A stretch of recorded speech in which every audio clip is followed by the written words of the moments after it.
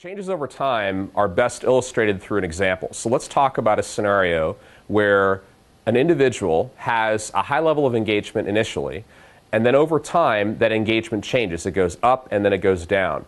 And that scenario isn't static, meaning that over time the way you measure that individual's engagement is changing. So the key to it is, at every point in time when we're creating a measure, it's a measure that is based upon what mattered at that point in time. So if I tell you that a particular member is a 32 today, then that would mean that on a scale of 0 to 100, they are a 32 out of 100 in alignment with the priorities of today. If I go forward next year, and let's say that our priorities have shifted, perhaps this year we were very, very focused on volunteer activity. And so we had a big emphasis in our measurement on volunteer time.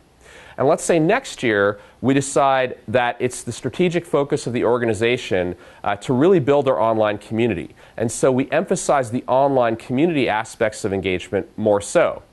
If that happens, let's say this same member that was a 32 the year prior ends up being a 90.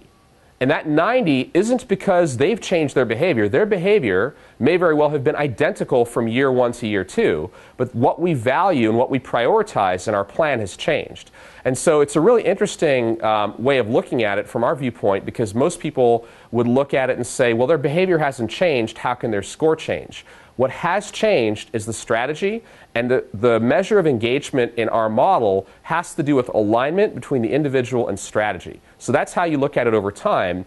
And even though there's different measures coming into the engagement score over many years, what ends up happening is you have a consistent view of what the level of engagement was and is, because it's always 0 to 100. That's what makes it really easy to use as a management tool.